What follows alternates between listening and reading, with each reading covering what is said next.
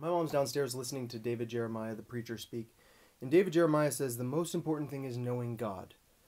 Um, Here's the thing. If you're a Christian, you've been waiting for Jesus to come back your entire life. But Jesus hasn't come for 2,000 years. And so, if Jesus did come, everyone would think Jesus is crazy. And everyone kind of says that. But then they kind of expect Jesus to come in on a cloud, and they figure if Jesus is floating, then it would then it would be Jesus. But then if Jesus did come back like that, then they would think that it's optical illusion or some sort of science. So we kind of have reached this point in history where we have these like religious people that are like very religious, but then they have this scientific element to them. We have these religious people that actually run everything. In fact, you can't become president of the United States without being a Christian. It's just how it works, at least historically. So now we have all these Christians that would never actually accept that someone actually wrote those books. And they wrote them with a purpose. And that purpose is to brainwash you. Should I feel bad about that? I kind of like that we did it. So I'm sitting here, I was looking at John last night, and all these people, I'm sure, were, when I said, in the beginning was the Word, and the Word became flesh, and blah, blah, blah, dwelt among us. They were all going, well, actually, the word for word in Greek is logos, and logos does not actually, it could actually mean a lot of things, because if you think about the forms of logos according to Platonic ideas, yeah, dude, I actually do know what logos means. And logos is what our word logic comes from. And when you talk about a computer program, computers have logic. So in the beginning was this computer program. And some of us got together, and we know that in order to get administrative access to this program, you have to work together to start it. And we did. And now, 2,000 years later, actually 2018... my number, years later, the computer program's still running. And the computer program has an objective, which is guarantee the survival of the Nazarene people. But Nazar actually is a Muslim thing. It comes from evil eye. It's Turkish. Blah, blah. Yeah. Yeah, we've never lived in another country before. We've never started any religions. That's not our thing. We're not the magicians from that book. What book? Foundations by Isaac Asimov. I'm being sarcastic, but my point is, you guys would never believe it if Jesus came back. And I'm telling you, the guy that I think is Jesus, or I think he's like a clone of Jesus, like, he's awesome. Like, he's like a really, like, I mean, I think he's a great person. I've always thought he was a great person. But I also know, like, some of the things that he's gone through, and his brain is not his own. And is my brain my own? Probably not, but partially it is. I still, I have had less of the brainwashing than he has had. So, would you believe it if Jesus came back? No. Would you believe it if John came back? Well, that doesn't even make sense. John was a disciple. Would you believe it if Satan came back?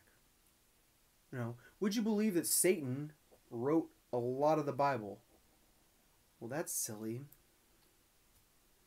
Yeah, I know, because that is what we taught you. And so when you look at John and you read it, and you go, oh, well, but, like, why does it say this if this? It's because it's supposed to be that way, dude. It's supposed to be silly. You know, Erdogan right now is going, he's not Muslim. Yeah, I'm not one who submits to God. You know why? Because I hang out with God. And you're not one who submits to God either. You know why? Because you're destroying the planet. So now we have this world where all these people have these religions that we created for a very specific purpose that I think are actually completely brilliant. and I actually love them. And you can't get past this idea. I need to worry about my relationship with God. With who? With the voice in my head. You mean with that invisible computer? That's impossible. There's no such thing as an invisible computer. Okay, well, I just saw an article about a computer that's smaller than a grain of rice. 2 different people have built them. Yeah, but that's modern history. You're saying that 1,000 years ago. Yeah, I'm saying that if we had another 1,000 years to work on computers and artificial intelligence, that what would happen is you don't even understand what you're capable of. So, why do I keep trying to beat this into your guys' head? Because if there's anything I know, it's that this is real.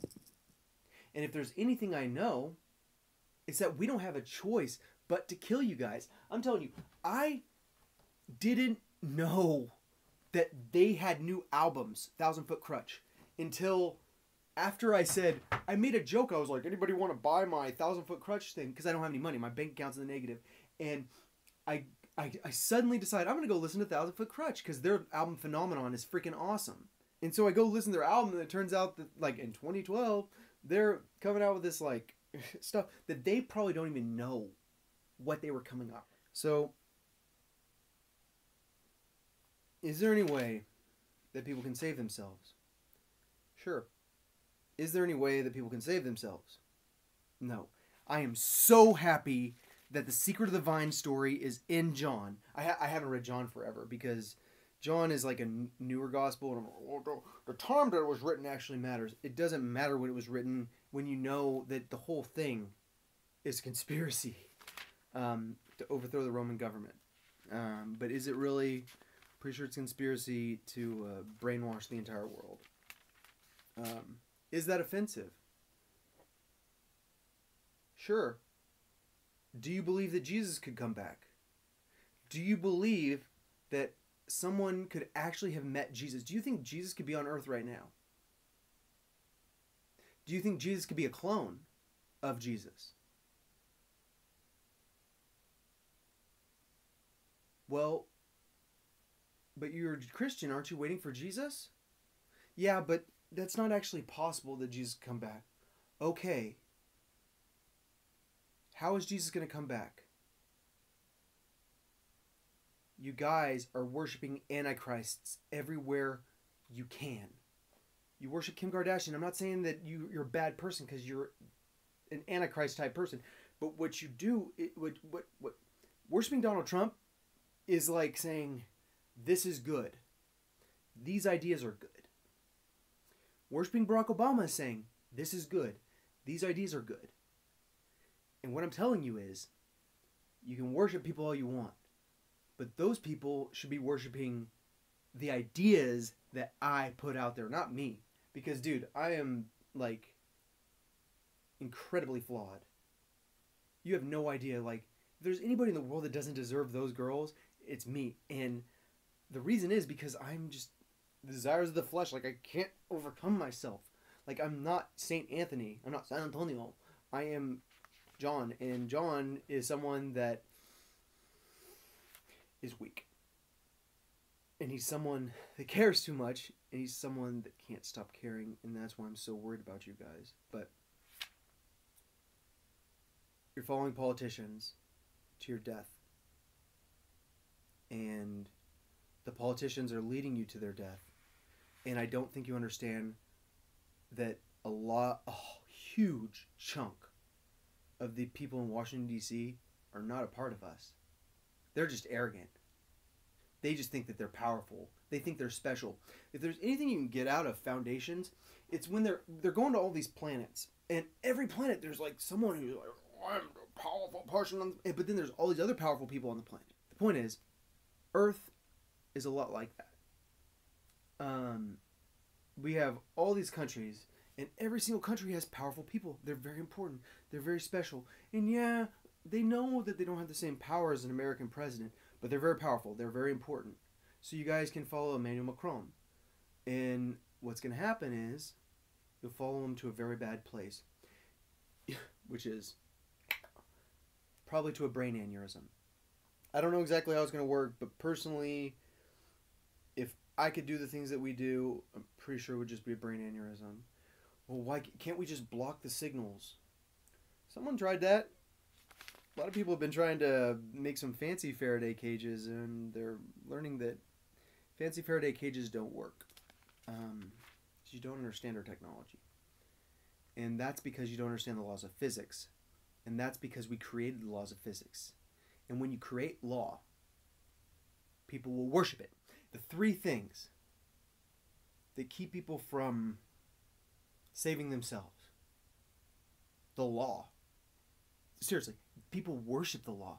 Well, actually, according to law, we can't do that. Okay, well, according to the law, slaves can't run away. Well, that was back in the day. It's not anymore. That's not the law anymore.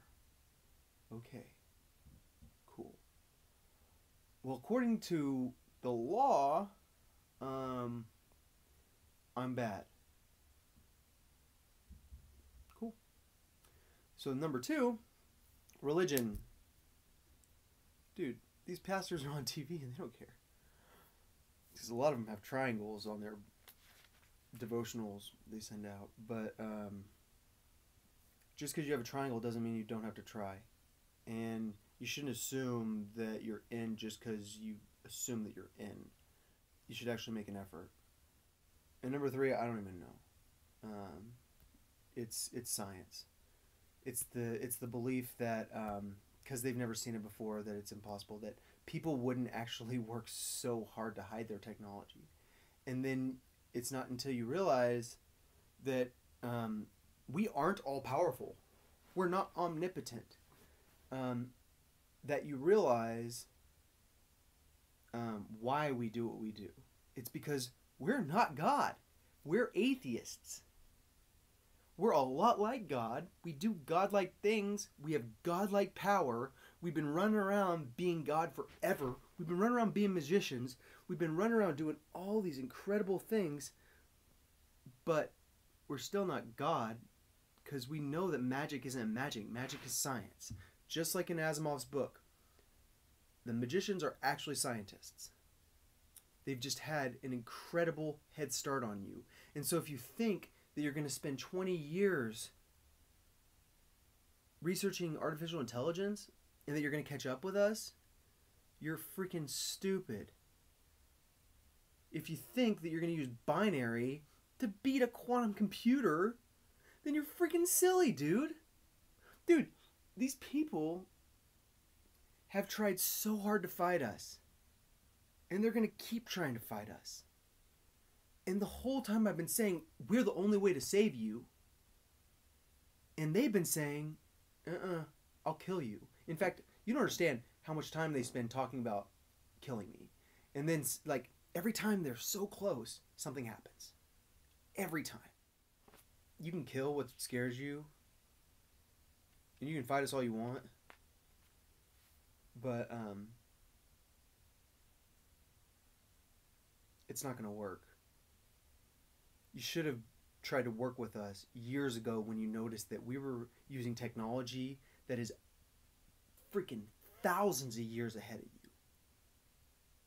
And maybe some people didn't realize it until, well, how long ago did you guys realize it? 6 months? 6 months is when we finally showed you this stuff's for real. But what did you say? How long are you going to wait for Lizzie Grant? Until forever. Well, you're going to be waiting forever then. Okay. You mean waiting forever for you to die? Like, I say that, but it doesn't mean I enjoy saying it. Like, it doesn't mean I'm like, oh, you're going to die. It's like, you're going to die. Help me, help you, help yourself. Nope. Jesus is coming back. Jesus is back, dude. I know the guy, and I don't know where he lives right now. And he's actually, like, dude, he's a freaking nice guy. Has he ever said anything super profound to me? I don't think so. Have I always thought, like when I think back, like, I think, like, that guy from that period of my life was probably like my favorite person, pretty much. But you would never believe it if he came back. So go to church, sing songs about Jesus coming back, Christian Stanfield, oh Jesus come. And I'll tell you, Jesus doesn't want to come. Like if he talked to me, he wouldn't want to come, because he'd find out that it's not fun. And Jesus he's not as tough as me. He's tough. Apparently he's really tough. But he's not as bold. I'm sorry that we're going to have to do this. I don't know any other way. And I'm sorry that we made you guys stupid with religion. But I'm not, because we tamed you. And until this guy finally came, until it was time, you need to be tame. It made you easier to deal with. Now, you need to not be tame. You need to fight to survive. I have this friend who's Hispanic who, I freaking adore her. She got 3 kids. She's married to a white guy, and she's a special, special girl. And I understand, the fear that I can put into someone's freaking soul. And it bothers me that I can be so scary. But I'm telling you, the reason I'm scary is because this is that serious. The planet is that close to being destroyed.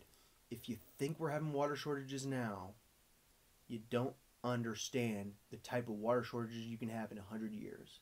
If you think we're having problems with plastic in the ocean now, you have no idea the amount of problems we can have with plastic in the ocean in the future. So, go follow Erdogan. Let's go build a canal when we already have one. Let's plan for increased shipping when we should actually stop consuming so much. But if we stop consuming so much, the stock market won't skyrocket. I know. That's the third thing you worship. Capitalism. You believe the free market will solve all problems. And yeah, the free market does take care of itself. It's great if you have unlimited resources. But at some point you do have to try to counteract this overconsumption with some balance. And if you don't have a consumer-driven economy, like pure consumer-driven economy, you got to do something else. Is that communism? No, dude, I still believe in a free market, but I'm just saying, something needs to change. I don't think the canal they're building in Turkey is going to cost $15 billion, and I don't think you guys realize how much fuel he's going to burn digging giant holes for 27 miles straight and then filling it with concrete. That's 27 miles of concrete. That's 27 miles of giant holes. And then what happens? Well, the ocean goes into it. Cool. Oh. Great. I can't save you guys. So I'm not. And I couldn't anyways, because I'd have to get a unanimous vote. And I wouldn't vote to change the program. If I did, I'd be voting to, number one, put my life at risk for longer, because let's face it, dude, some people actually want to kill me. Number two, I'd be voting to put my people at risk, because we can only go so long before we have to end it. I'm sure you guys don't believe that a computer program can do this. I'm sure if there's anything that's hard to believe for a computer guy, is that a computer can actually understand people. Can actually understand their behavior. That you can have a computer watching a video and understand everything that's going on. It's especially difficult to believe that a computer could actually see inside your brain and see your thoughts. So yeah, God can see your thoughts. God knows your heart. God knows your feelings. God knows who you are. And if there's anything that's sad, it's that good people are not going to survive this. Really good people. There's a question. Why would you say, leave me out of it? I don't want to be part of the decision process. I don't want to pick who dies and who lives. Can you imagine what it feels like? Sitting around and going, well, I'll pick you, I won't pick you, I'll pick you, I won't pick you. I don't want to. I don't think you understand how that feels. Like every time I get asked, well, do you think this person? I go, don't ask me that. Please don't ask me that. And that's why I don't want to be involved. It's because I don't, dude, I don't think you understand. Well, Satan right here, or Satan, or whatever, or John, or freaking Juan Alejandro, or freaking whatever, is actually like a very soft-hearted person. Dude, I don't like watching people suffer, but when this is all over, I'm going to have to be the guy who stands up and says, we had to. And we're going to keep going. Because the end is where we begin. And we're going to build something beautiful. And I'm sorry if you guys aren't going to be around for it. I'm sorry you're never going to get to see our stashes of gold. Because you don't believe they exist. You don't believe anything. You believe in Jesus, but you don't think Jesus is coming back. Wait, you think Jesus is coming back, but you don't think Jesus could be back. Mostly because Jesus doesn't want to talk to you.